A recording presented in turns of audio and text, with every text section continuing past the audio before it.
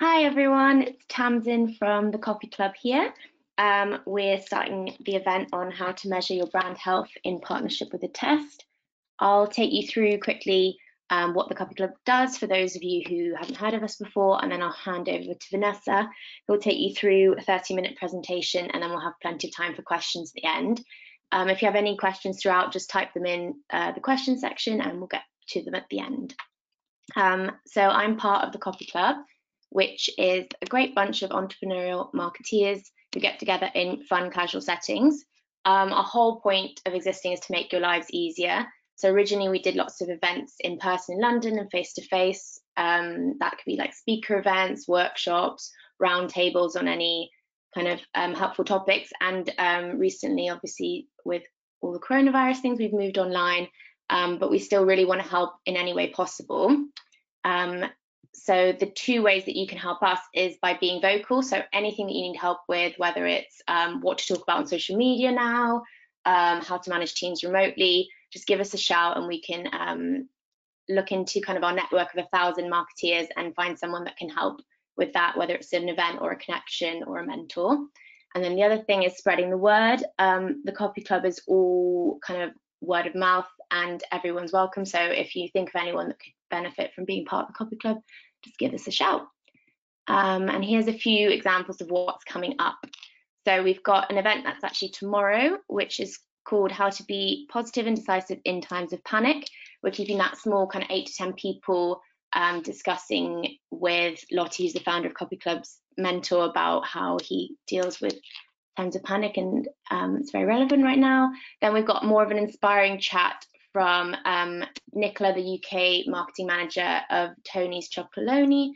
She's going to talk about how they do marketing, kind of take you through brand story and strategy, and kind of an inspiring future planning session. Then we've got a workshop on how to win over socially conscious consumers. That's also kind of workshopy vibes, so it's only 10 people, and we've only got 3 tickets left for that one. And then finally, how to market yourself without feeling awkward is also coming up. So if you've got any questions or you want to hear more about the Copy Club, there's my details kind of on the screen now, and we'll share them around later as well. But for now, I'll hand over to Vanessa to take you through the presentation.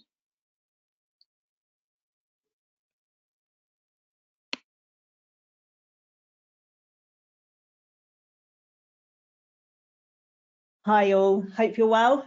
So I'm Vanessa from Attest and I'll be co-hosting this with Fabiola from Attest as well. Thank you, Tamsin, for that introduction to the Copy Club. As Tamsin said at the beginning, for those of you who may have not caught this, this is a webinar about how to measure your brand health, and it's in conjunction with the Copy Club today. So Tamsin's little introduction into what they do, which is really exciting. So we're delighted to be able to partner with them. Okay, so what will we be covering today? So I wanted to run through a quick agenda of what we'll actually be looking at. So introductions to who we are and who Attest is. Then we'll kind of crack on to the kind of real nitty gritty, measuring your brand and how to do it, which is what I think everyone wants to know. And then also finally kind of landing on what you can do with this type of information to inform your strategic business decisions. But without further ado, I'll introduce myself a little bit more. So I am Vanessa West. I'm a client experience executive here at Attest. I'm a member of the ACE team, so that stands for the Attest Centre of Excellence. And so whilst, as Fabiola will take you through, our platform is super intuitive, the ACE team are here to run through training to get you all up to speed in terms of how to use the platform, best practice, not only on the platform itself, but research best practice, as well as us always being here to be on hand with survey creation, because we appreciate that sometimes, you know, there's an amazing tool that you can use that you can create your own brand trackers on, but actually you sometimes need that little bit of expertise to just help you really refine it and optimize it to be as best as it can. Our goal in the ACE team is to make you masters of your own research. My own kind of background is I am a traditional market researcher, actually. So I worked at Ipsos Mori and Hall & Partners. I've run huge brand trackers, but actually the way we do it at Attest is a little bit different. So I'm really excited to share that with you in due course. But as I said, co-presenting this with me today is Fabiola. So over to her to introduce herself and take you through who Attest is and what our mission is as Attest. Over to you, Fabs. Hello, thank you so much, Vanessa, and hi everyone, excited to be here. I'm Fabiola, and as Vanessa mentioned, I'm part of Attest. I'm part of the business development team here and have been for slightly over a year now. My role is to speak to companies to support them in understanding slightly about their challenges and objectives within brand and marketing, as well as introducing them to Attest and the way we help solving those challenges. Today, we'll be learning extensively about brand trackers and the benefit that these can bring to marketing and brand overall. And before doing that, we briefly wanted to introduce Attest to those of you who aren't familiar with it, as well as to those that perhaps came across it a while ago but aren't sure of what Attest does.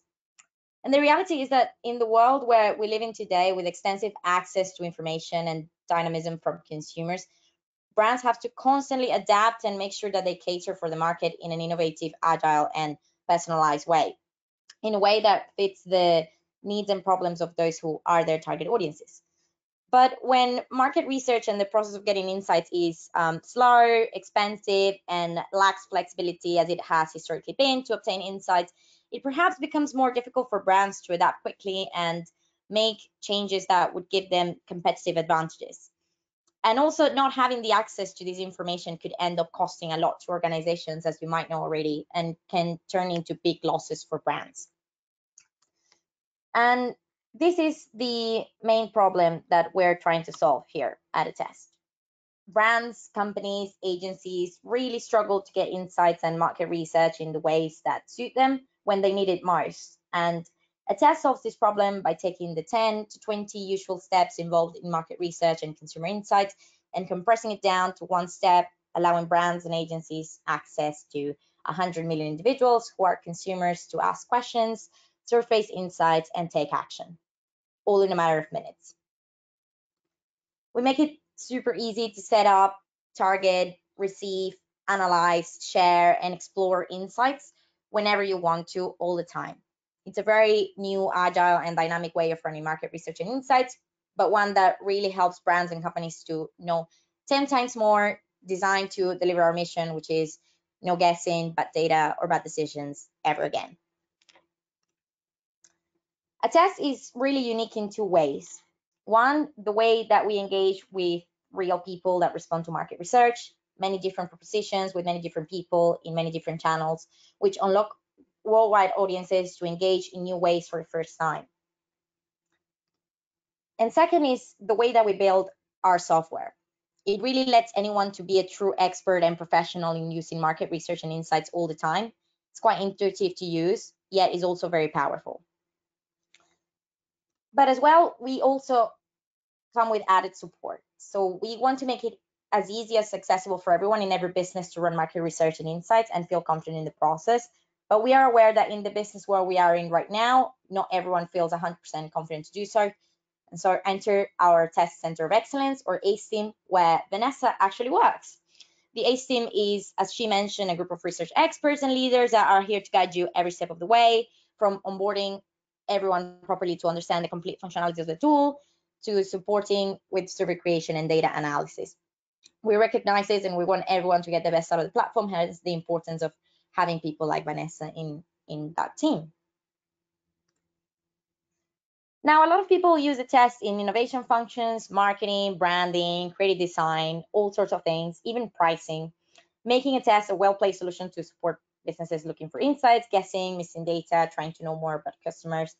Outcomes we can support with are de-risking marketing communications with messaging and creative tests, pivoting products, services, or spend with success with concept testing or validation, optimizing brand health through regular tracking, and building a sustainable brand throughout different touch points in the year with regular check-ins or what we do, which is surveys. As you can see in the slide, we are in traction right now with a lot of retailers, FMCG companies, and the agencies that serve them. We are, of course, in a great position to support scaling and startup businesses, and we do so extensively too. And we believe that businesses that thrive are the ones who put consumers at the heart of the decision-making process. What we want to do is to make that possible for anyone in any business at any time. That would really result in having better products and services that better fit their audiences, messaging delivered to the most fitting channels, and overall more successful brands. I hope that gave you a better understanding of who we are and how we can help. If you've got any questions, please do not hesitate to let me know over the chat, and we'll take them at the end of the webinar. I'm going to hand it over to you, Vanessa, to talk all things brand tracking and measuring brands' health.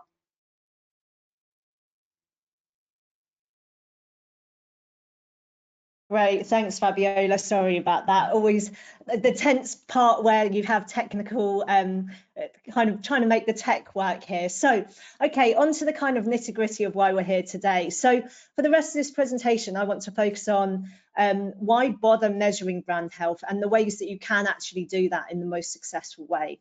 Of course, we'll kind of touch on the types of questions that you might ask, the way you might utilize it, what you need to think about. But I wanted to start first with a bit of inspiration about what makes a successful brand, because actually thinking about where you want to take your brand and how you want to make it a success influences the types of things you should then later consider bringing into your brand tracking research. So why do it? Well, let's look at the wider brand landscape. I mean, insight-led brands win out every single time. And actually, here's 3 household names that you've heard of in the UK.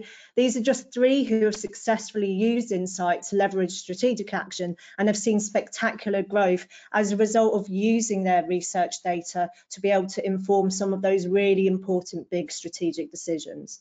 So, I mean, I'm not going to read out exactly what the quotes are, but Treatwell use data to make decisions and steer them on what course to follow. So they trusted what the data said, and it's enabled them to actually change course. And because of that, they achieved the 240% growth.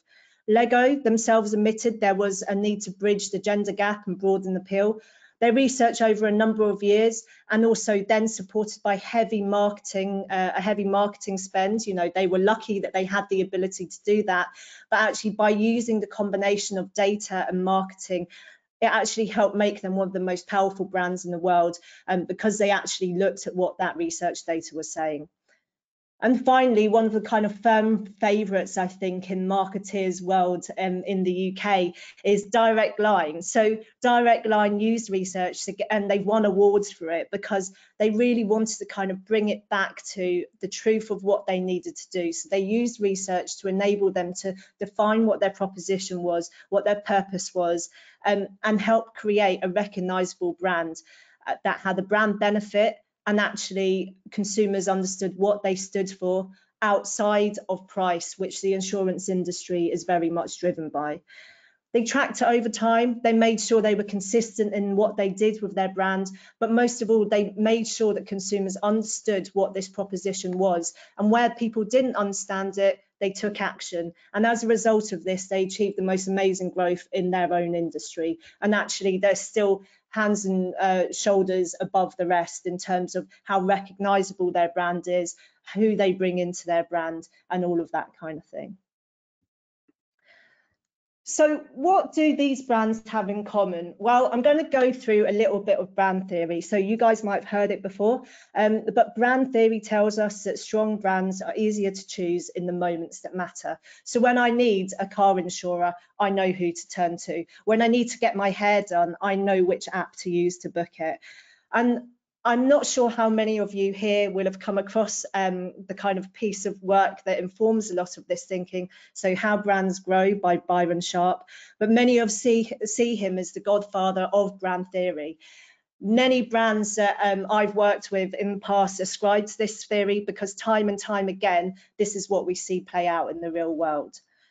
So starting with the kind of 3 things that I've pulled out that I think are most useful for you guys to bear in mind as you start to think about what your brand tracking might look like. So Byron Sharp says that the brands that grow have strong reinforced memory structures. And that is that in consumers' minds, they create strong memories, often linked to emotional states and physical states beyond simply price. So over time, this means when you say something like, tinned soup, you think of Heinz. When you say bookstore, Waterstones pops into your mind.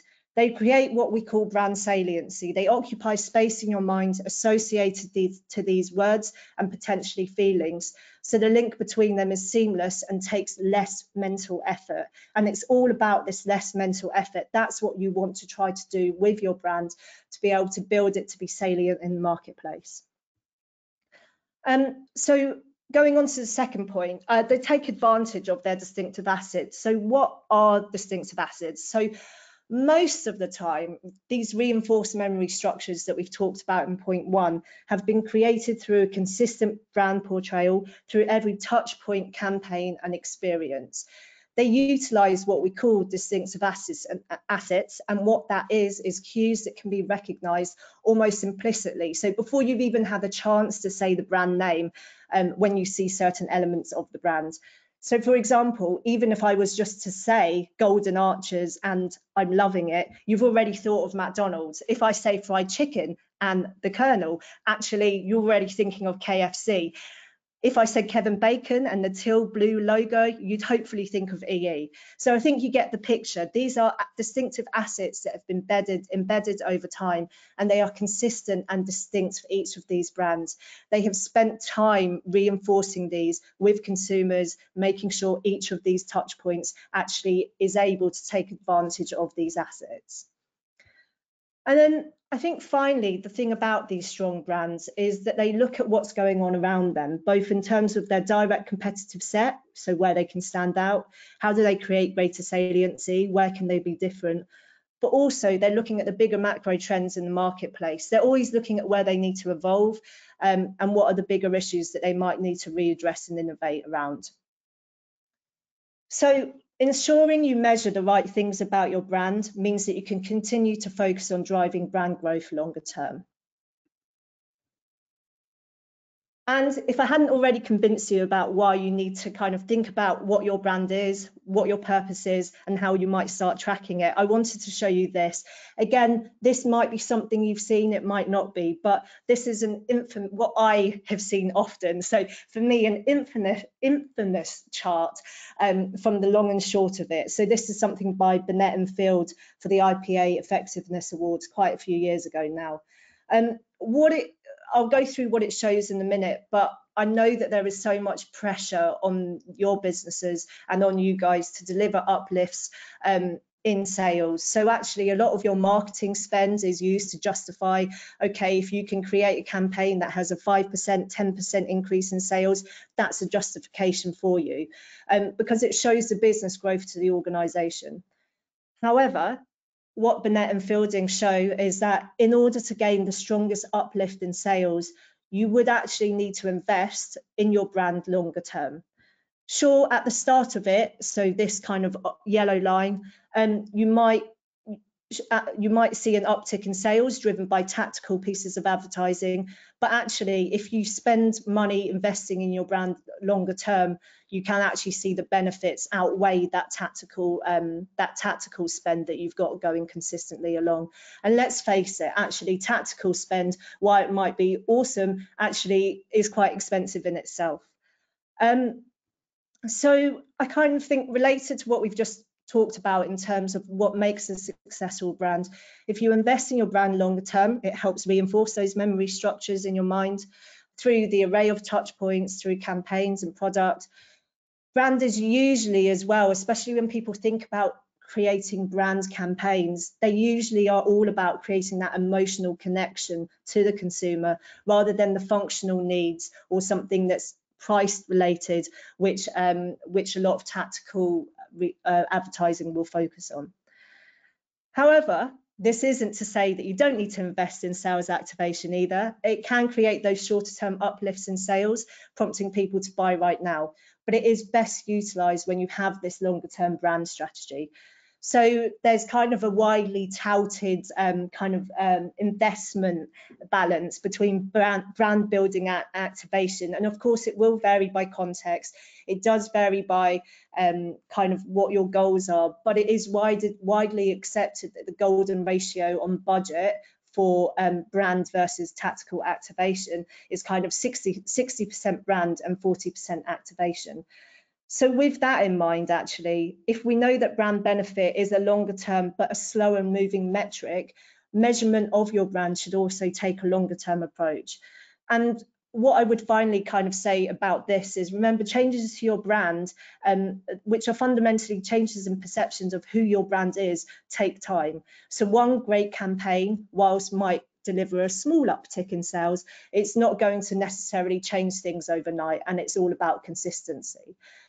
So hopefully that's kind of set up a bit of the brand theory about the way that brands grow, what's important to consider, because actually now the big question is, okay, we know all these things are important and we've got to focus on them, but how do we ultimately measure the brand? So in this section, I'll talk you through how tracking is evolving and the types of questions you might utilize to understand your brand longer term. Start with a basic definition first, though, because of course I've talked about brand measurement, I've talked about brand tracking, but it's not always obvious what brand tracking is. You know, a brand is quite an abstract thing. So why do you want to track it? The reason is brand tracking is a direct line to the right data, which answers the very questions you're trying to ask and comes from consumers who truly matter to you. It's essentially focused on those specific business questions and is a source of data that a business can't produce themselves, no matter how hard you try. This is actually from consumers. These are the people who purchase your brand, which is why brand tracking, when done right, is a very powerful tool to your businesses and can be activated in the right ways in order to help drive those strategic decisions beyond simply volume data and sales data. So a couple of steps here. So first, to kind of think about laying the groundwork, I'll talk a little bit about how we might do this. I kind of think about setting up a tracker at a test, and then finally kind of diving into what types of questions that you want to that you should be asking on a brand tracker. So laying the groundwork, I think, is really important. When you approach a brand tracker, there's three main considerations which I think that you need to ask yourself to ensure that actually you can drive that strategic action in your business at the end of it. Because the worst thing is having a brand tracker that no one looks at. And you know, I've worked with clients in the past who had trackers like that, and actually it's through being able to do stakeholder interviews, understanding what the main stakeholders wanted from the tracking, we were able to revolutionize it to actually be something that everyone in the business bought into, that everyone looked forward to seeing the results to. But that's because we got these three things right. So the objectives, what are the business questions that the tracker is hoping to inform?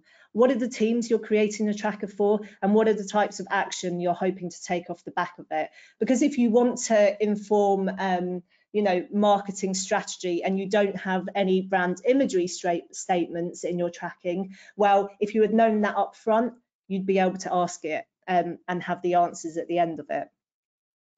If you have these clear questions in your mind, so who are the teams, types of actions, what are you hoping to inform, what are the business questions, it will ensure you keep targeted and focused in what you are asking. And it also ensures that the tracker serves the needs of the business, which is ultimately one of the most important things. Secondly, KPIs. So are there any KPIs which the business is trying to reach, and where can the tracker support this? So the tracker can be used alongside other data sources you might have, and I would actually strongly encourage you to do this. The best trackers that I've seen are ones that take into account, and when they're presented back to the business, they don't stand in isolation.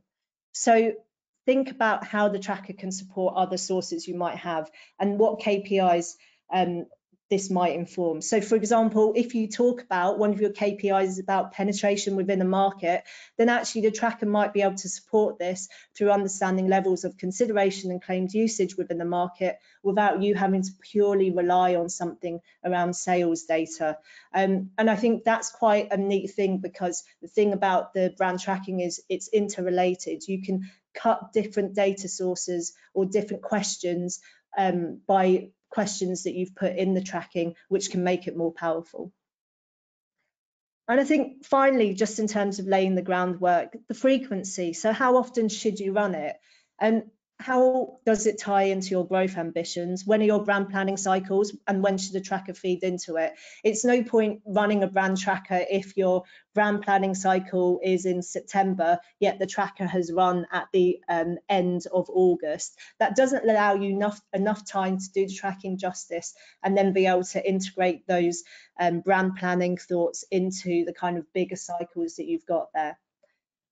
The other thing that I think informs frequency is, when are your campaigns? So if you're able to have brand campaigns and advertising campaigns, when do you need a read on how they have done in order to inform what you do, either for the rest of this kind of campaign period or actually in the future? How do you optimize next time round? So if you bear in mind those types of questions, that will tell you about what frequency you should run the tracker on. Typically, having a more consistent read is better. However, what I would say is, if you haven't done, if you don't have any marketing spend, then probably doing something every month is not going to necessarily be the best use. You might instead think about doing something every quarter or every 6 months based off specific areas that you're trying to innovate into, or that kind of thing. So how do we recommend kind of laying out these brand trackers? Once you've got all those questions, what do you do next? So if you do it in the attest way, so I've called this the attest way, but actually this is where the research industry as a whole is wanting to go. So with consumers using mobiles more and more, attention spans being incredibly short, and actually there's a big push to keeping respondents engaged.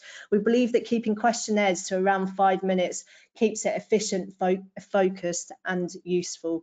It's also it keeps your respondents engaged, which ultimately means that you get better quality data in the back end. So giving you a read on the KPIs is what you care about. So focusing on being able to focus on how your brand is doing and understanding where you need to focus is where you need to focus the tracker. So what are those KPIs that you've kind of defined up front?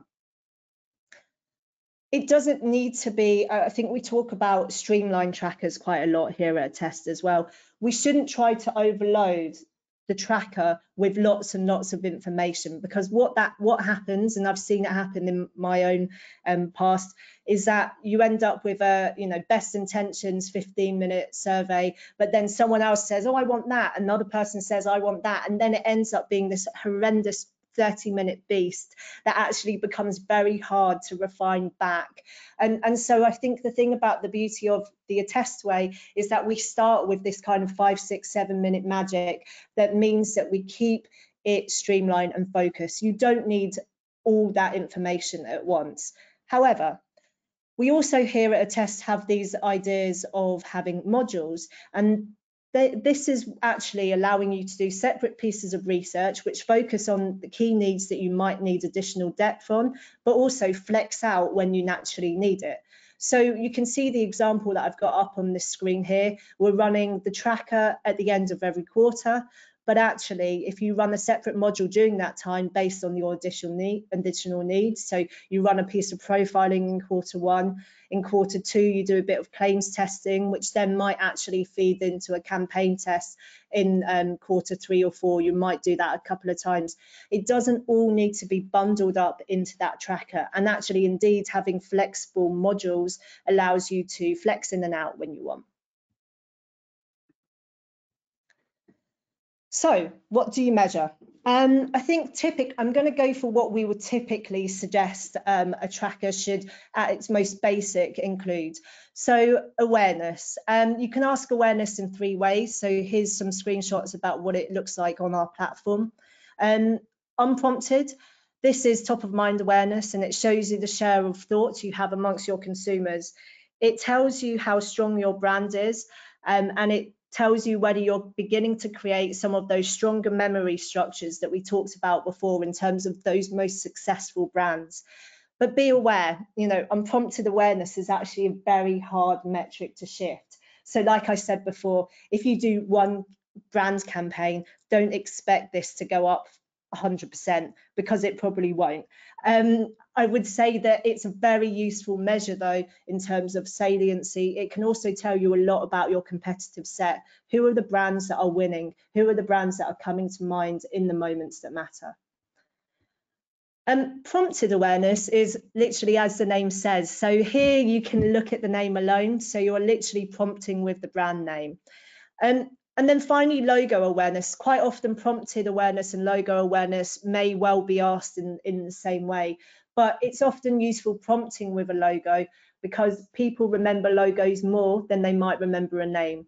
So in theory, logo awareness should be higher than the prompted awareness if you are quite new to the market. If you remember those memory structures again that I talked about before, logos are kind of, they are a series of shapes, visuals, colors. This is the type of thing that the mind remembers more easily than words a lot of the time. I would then always recommend a measure of consideration or purchase intent. Both of these get to relatively similar things. So are you in the consideration set? What are the brands are people, consumers thinking of as well as your own? This gives you ultimately the types of brands that you're competing against, and actually is a really useful measure of if you're able to take share from other brands.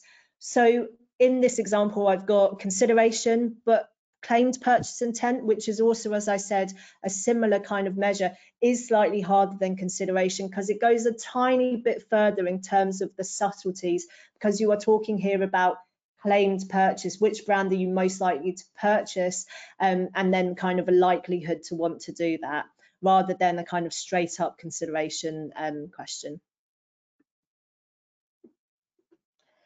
Imagery, so brand imagery is one of my favorite things. As a smaller brand, you might not necessarily include this for your own benefit, but you may well include it because you want to understand how are competitors seen? What are the smaller up and coming competitors doing that I potentially need to keep an eye on? So imagery is, as I said, one of my favorites. It gives a great steer on whether you're meeting the proposition that you defined for your brand. Are you authentic? Do consumers see you as being easy to use if they are key KPIs that you've set yourself? This can not only help understand whether the right proposition for your brand is being realized by consumers, but also what areas your competitors are winning in and where you might need to differentiate. I love this because it ensures that you can understand the levers that you might need to pull. If your consideration is low, what areas can you dial up to get more people to consider you? And actually, where is your competitor winning?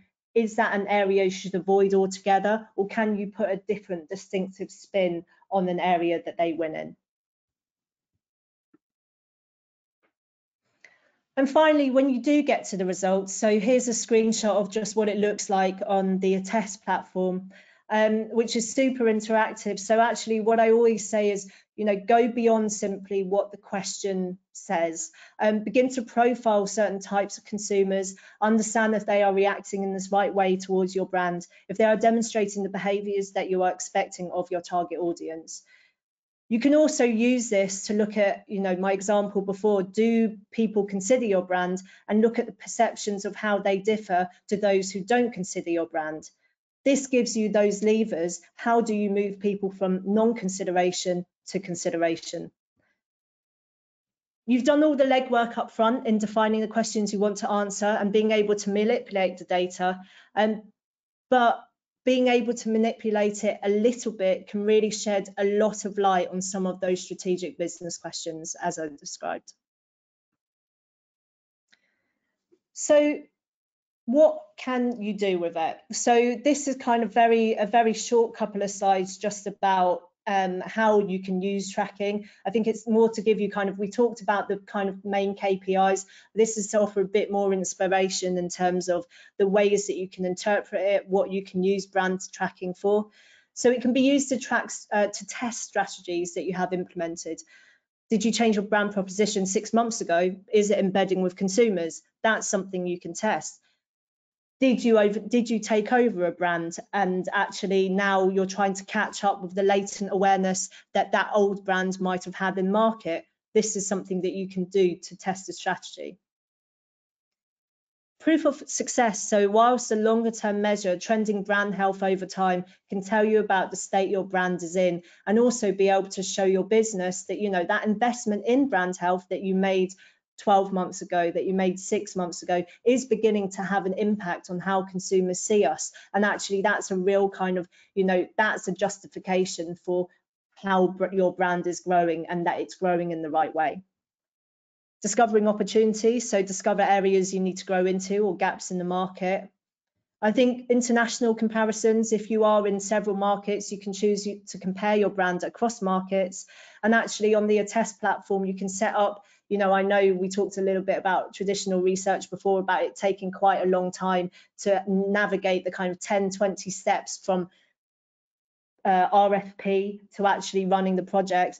Well, on the Attest platform, you can simply copy the actual brand tracker, get it translated, and then set it. And actually, you're able to do that within a day rather than days, which I think is awesome.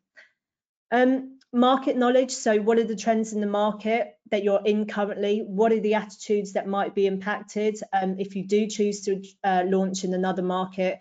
What are the nuances you might have to take into account for your next campaign? And then finally, competitors.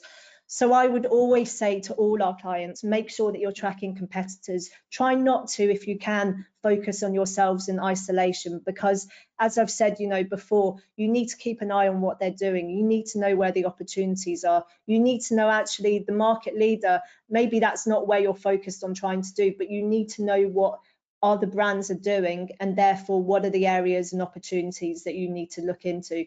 Because of course that's one thing that you don't have, is you don't have the sales data from another brand, but actually what tracking can show you is the kind of saliency of the brand, the level of consideration, and what areas they might be winning in that you're not.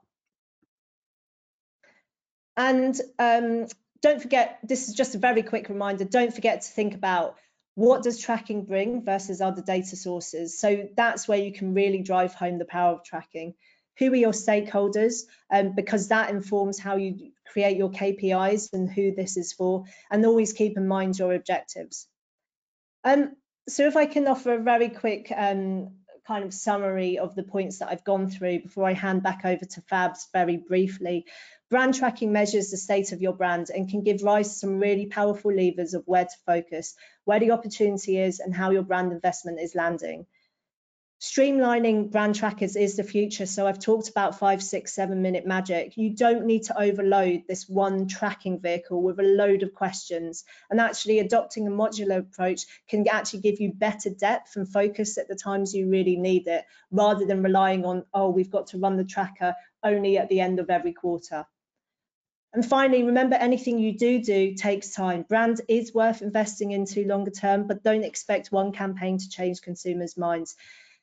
Consistent efforts, however, are the most well rewarded in the long term, as we can see from some of those most successful brands in the market.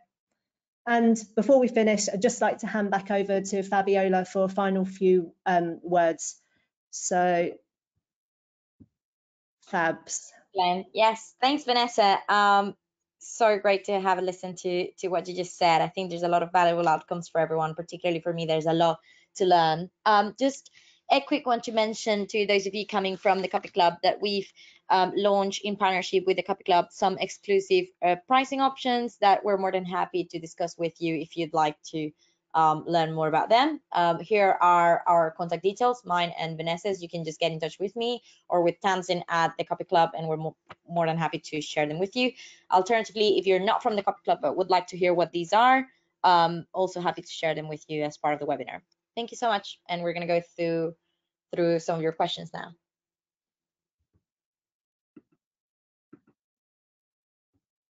Great. You guys can still hear me, can't you? Yes. So will I go through these, Fabs? So will we get the slides after the call? If I can address that one first. So we will be sharing around the link to all the Attest webinars, and you'll be able to access the kind of recording based off that. it will be available afterwards. So someone's asked, as it's recorded, will it be available afterwards? Yes, please do share across your teams. Absolutely, you know, even if you're trying to educate them about what brand trackers are, I think that hopefully this has been a really good resource for you, just in terms of the basics of what it should cover and thinking about it. Can we share best practice brand trackers? So this is something that we can do, and we've kind of got, I think at a test we've got a couple of kind of, this is the types of questions you will ask, and this is the way that you're able to do it. So we can share that afterwards. Everything's available on our website as well. Oh, here's a great question. So, is there a way of marrying commercial and brand tracking? Do we have examples of this done well? So I think it's interesting marrying the commercial and brand tracking. So things like sales data, you shouldn't use brand tracking as a vehicle to be able to be your input for sales data, because that's definitely not what it is. It is always about claimed behavior, brand tracking. So it's about people's perceptions as well. So I think that there is a way to be able to marry commercial and brand tracking. You can look at things like consideration and purchase intent, but what you'll kind of need to do is understand how potentially sales data follows the same pattern as tracking data. You'll also need to consider where there's sometimes brand tracking data might either be a lead metric or it might be a lag metric to sales data. So once you've got several data points, you're actually able to see how they marry up together like that. And I would say for different industries, it actually works in slightly different ways. I would say that in terms of commercial, in terms of what you're trying to do commercially, brand proposition, for example, if you're saying that you want to be the best brand for broadband, then actually brand tracking data can help you do that. So if you're not quite hitting the mark, actually the brand tracker is a perfect vehicle to understand the reasons why, the target consumers, and that kind of thing. And I would say in most instances, you do see this wonderful marry between commercial and tracking data. Oh, this is another interesting question from someone. So how would you find the relevant cues for a given category, and how would you test the mental availability of a given brand regarding these cues? So how would you find the relevant cues for a given category? So I think that category cues are probably not quite what I would probably use brand cues for, but what you can do is look at what your competitors are using in terms of their logo or their tagline, or and then understand how they've implemented those things, whether consumers can actually associate specific attributes such as color, such as a tagline to that specific brand. So just simply kind of looking at what are the kind of creative markers that you're trying to influence and implement in your creative campaigns. They are what your relevant cues will be. And I think testing the mental availability of these cues, one of the ways that you can do that is of course through, so you could ask it within our questionnaire, you could do ways of kind of saying, thinking about this brand, which colour do you associate to it? So that could understand whether Coca-Cola is always related to red. So there's ways that you can ask the questioning like that. On the Attest platform, we don't do kind of implicit cues, which some more kind of traditional research agencies might do. So they do timed kind of brand cues. How long does it take for someone to associate the colour red to McDonald's? But actually, I think in terms of testing that mental availability, distinctive assets can be tested in the way that I've just described, but also actually understanding unprompted awareness. So that will tell you the share of the market that is being occupied by each of these brands. So if I said to you, I'm going to use the Coca-Cola example again, think of a soft drink. You would actually see Coca-Cola being absolutely smashing it at the top, but actually someone like Appletiser, which I really like, being quite a lot lower. But actually, if you said to me fizzy drink, I'd probably think about Coca-Cola first off. So unprompted awareness is a really good way to getting to that mental availability. Hopefully that answers that question. I'll just see. Oh yeah, okay, great. So I've got, if everyone can hang on, I've got about 4 more questions. So when creating the survey, is it best to ask questions that are more open-ended or simple yes/no questions, etc.? This is a fantastic question. So one of my colleagues tomorrow is doing a webinar, I think at 2 o'clock. You can find it on the Attest website, understanding research bias, and actually she will go through how you can create surveys that don't have research bias. So actually asking yes or no questions can actually be quite biasing, because consumers, we have acquiescence bias, which is basically where consumers want to say yes. So asking it in a way that makes sure that consumers don't do that actually is a really great thing that my colleague Sam will go through tomorrow, as well as some other tips and tricks about how to create unbiased surveys. So please join that if you can. Oh yes, so if I have really low awareness, is it worth brand tracking? How valuable is it for startups? So I think this is an interesting one. I think with low brand awareness, I think it is still worth getting a read in the market and repeating that throughout the year, but perhaps not as frequently if you don't have the marketing spend behind it as maybe for a bigger brand. However, what I would say is that there are lots of different things that you can do if you are a startup. That is all around kind of creating profiling surveys, being able to understand what propositions are resonating the most with consumers. So you can still do a brand tracker, maybe not so often, but use that flexible modular approach to be able to focus on the things that matter.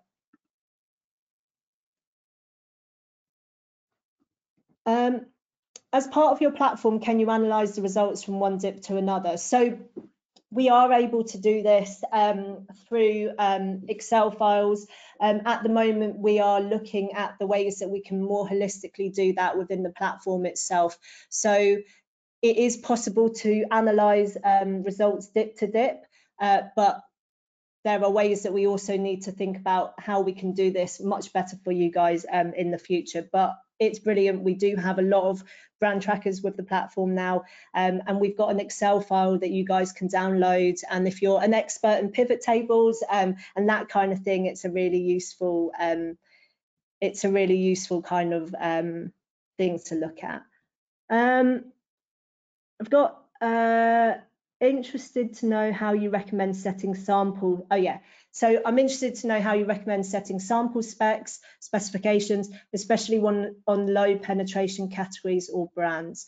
So for those of you who are not sure what sample specs are, that would essentially be if you knew or if you don't know who your target audience is. So if you were looking at, if you wanted to look at, and I don't always recommend doing this if you're a smaller brand, because I think it is more important kind of understand the more general marketplace first. If you're interested in looking at people who only consumed low fat, who were on low fat diets, actually you might not know what the profile of those people looks like. So what that means is that you would be sending your survey out and it could just be answered by anyone. So the way that you can make sure that you set sample specs in the right way, so you know you're talking to the right people, is setting qualifying questions at the start. So maybe you only want to talk to these low fat foodies and qualifying only them in. But actually prior to that, what I'd recommend is doing a kind of bigger marketplace piece where you send out to maybe 500, 1,000 people, you do one or two questions, just saying, which of these diets are you on? You set nationally representative quotas, so that allows you to get an understanding of the UK population as a whole. And then when you've actually got the results to your survey, you look at those people who have said they're on low-fat diets, and then you're able to understand, okay, 50% were female, 50% were male, but actually it skews to 70% being 18 to 34, and then I've got other age groups coming after that. What that would then do is inform your tracking to be able to say, okay, I know on the tracker now the sample spec should be 50-50 male female, but I know that on my specifications I need to ensure that I'm sending this out to 70% 18 to 34 year olds and 30% the older age groups. So that's the way I kind of get to that. But as I said, if you are a low penetration category, I think about how you can potentially think about other uses and in terms, sorry, not other uses, but in terms of broadening your audience, because ultimately you're potentially trying to win people in other areas. So what are the ways that you can broaden that audience to make sure you're not missing a trick about the types of people you should be targeting and that kind of thing? And then I've got what's a profiling survey? So that's a very good question. Apologies for not talking about what that is. So a profiling survey would be essentially, so if you didn't know much about your marketplace, or even if you knew a lot about your market, you might want to say, okay, we've got a campaign where in 6 months' time, we want to make sure we're targeting it in the right way to the right type of people. We know that 18 to 34s are our target, but actually we want to do a bit of profiling. So we want to send out a survey to understand a bit more about these 18 to 34 year olds. So for example, one of the things that I would do there would be asking them about maybe media consumption, because I want to start to think about how I plan my campaign. I might also ask them about kind of what they do in their spare time, because maybe I want to advertise in some magazines. I might also want to understand, if it was a food survey, what are the types of food that they're actually eating and how frequently. So profiling survey gives you that depth on your consumer and understands who they are. Outside of a brand tracker, which focuses on brand, a profiling survey focuses on what does this consumer look like.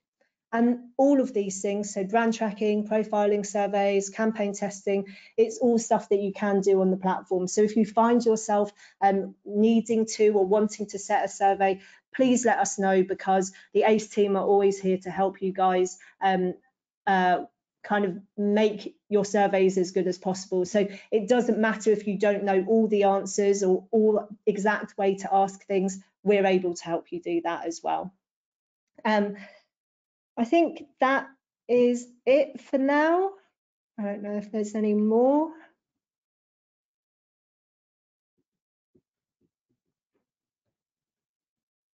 Okay, brilliant. So just to say thank you very much for your time today. Appreciate the times are a little bit difficult at the moment in terms of the way the world is at, but thank you very much for your time this evening, and we really hope to see you soon again next time round. So thank you. Likewise, thank you so much.